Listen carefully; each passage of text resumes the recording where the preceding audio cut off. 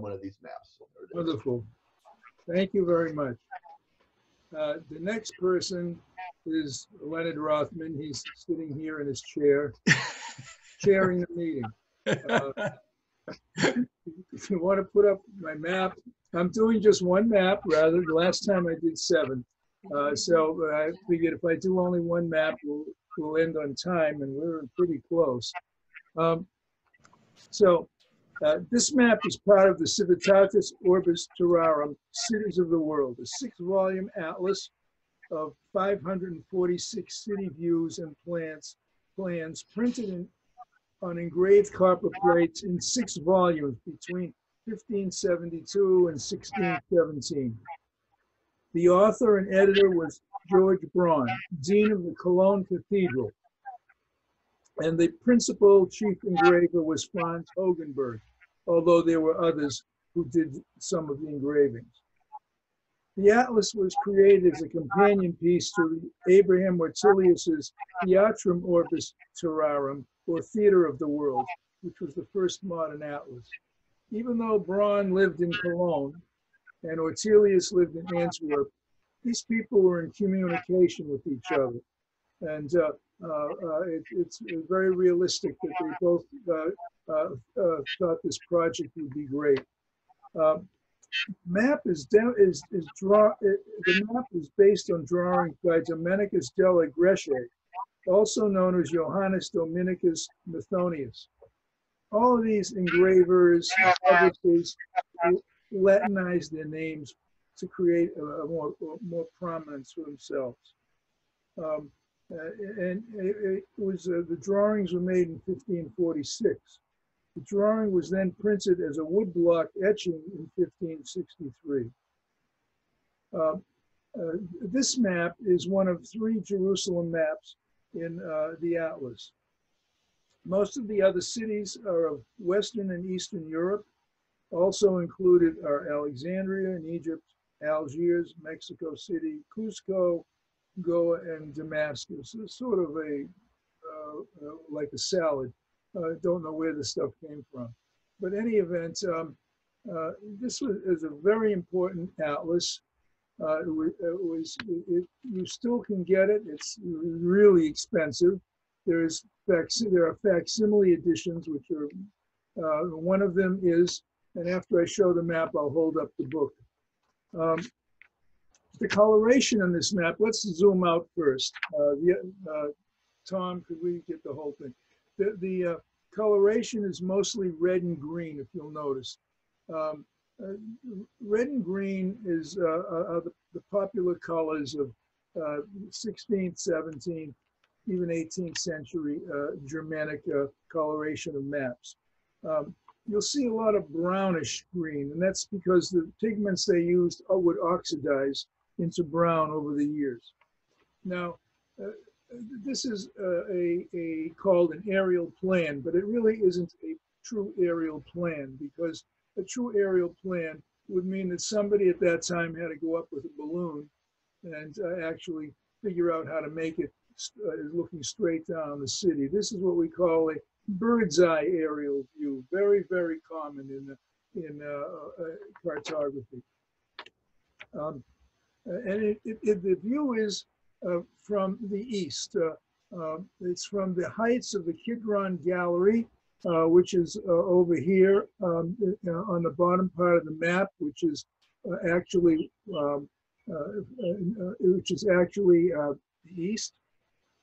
And you can see a river down in the valley. Also, the valley is also known as the Valley of Jehoshaphat in the Bible, and it drains into the Dead Sea. There is a top of the map, up on its very top. I'll read the translation. It's the book of Ezekiel in the Bible. This is Jerusalem. I've set it in the midst of nations and countries that are round about her. The book of Ezekiel actually created a whole genre of maps, especially during the time of the Crusades, and of the map, Jerusalem being the center of the world. And cartographers most of these were manuscript maps, would make these large maps with Jerusalem in the middle, according to the book of Ezekiel. One of the last of these Jerusalem-centric world maps is by Bunting, and it shows was it Bunting? It might have been someone else. It shows the map as a clover leaf, a trefoil, which was the map, which was a sign of Hanover in Germany. As we move further down to the legend in the lower left, I'll read that one too. This is Jerusalem. I have set it in the midst of nations and countries that are round about her. Jerusalem, the holy city, the most sacred in Judea and the entire East, where size and splendor marvels the imagination. Then just next to it, we have 5, if you would move a little over to the right, please. 5 gentlemen. 3 look like Turkish noblemen wearing their finest clothes. Remember, at this time, Jerusalem was under the control of the Turks. And then we have to the left 2 people talking. It's hard for me to tell whether they're commoners or warriors in their Sunday dress. I don't know what. But again, it's the clothing probably all indicates Turkish influence. If we move to the right in the lower part of this map, we will also see that there a legend with 48 numbered vignettes on the map. And then if we move upward towards the west, right? Very good. You see how I've used the numbering system with the, we originally had teardrops, now there's circles with numbers in them. And if you want to research this, you can also, when you do that, there will be a panel on the left-hand side showing all the identification of the numbers, right? Now, we don't need to use that right now, but I do want to get back to the map and the numbers. Hold on. Yeah. We block this out. I just want to show it exists. Good. Okay. Now, so let's put the numbers on. Great. If we could just enlarge it a little bit, I don't know whether we can do that. I think good. Come down a wee bit. Perfect. If you start at 6 o'clock, and we'll move clockwise, I will identify these areas. At number 5, at 6 o'clock, is the Golden Gate. It has been blocked for over 450 years. Just superior to that, number 6, is the Temple Mount. And just superior to that is with the Dome of the Rock. And the Dome of the Rock, if you'll notice, on top of that, there is a crescent, which is the Muslim insignia. Remember that this is under Muslim control. You're at 8 minutes, Len.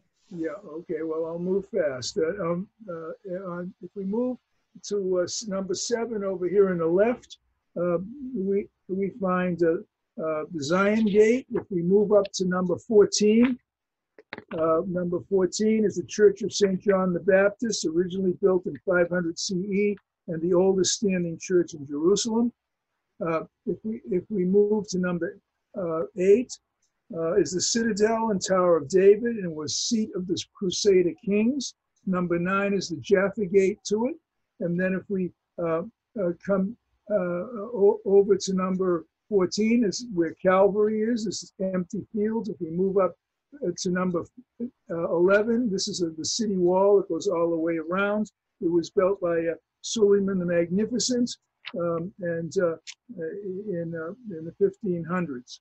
If we move to number 1, we see that the number 1 is where is the palace. No, it's the home of Pontius Pilate.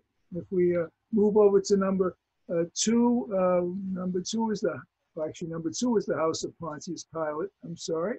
If we move over to number 13, this is the palace of Herod the Great. If we move up to number 12, we see that this is where the Damascus Gate is. If we move down to number 3, we find it is the birthplace of Mary, at least theoretically. And if we move down to number 15, this is an important area to many pilgrims that go to Jerusalem. This is St. Stephen's Gate, and St. Stephen's Gate, that is the beginning of the Via Dolorosa. Now, this is obviously a Christian map. So let me say a little bit about Holy Land maps. Holy Land maps, ancient Holy Land maps going from, say, 1480 or earlier to, say, the 19th century, they're not Judaica. They're not Jewish religious objects. They are maps primarily created by Christians of the Holy Land or the cities in the Holy Land. Because the Christians belonged to the guilds, whereas the Jewish people didn't. There were some Jewish map makers. There was a famous one who was a Protestant minister converted to Judaism and had already learned about how to make maps and has done a very important map, which I'll show some other time. I've been collecting Holy Land maps for many years, and my entire collection is on the website of the Rumsey Library of Stanford University, and you can reach it by going to SearchWorks, Juliet and Leonard Rothman Holy Land Map Collection, and at the Rumsey, and you can see it at your leisure anytime you want. Thank you very much. Len, thank you so much. Well, so this has really been successful time-wise, etc. And so what we'd like to do is spend some time opening up for perhaps discussion and maybe also answering the questions that are on the Yeah.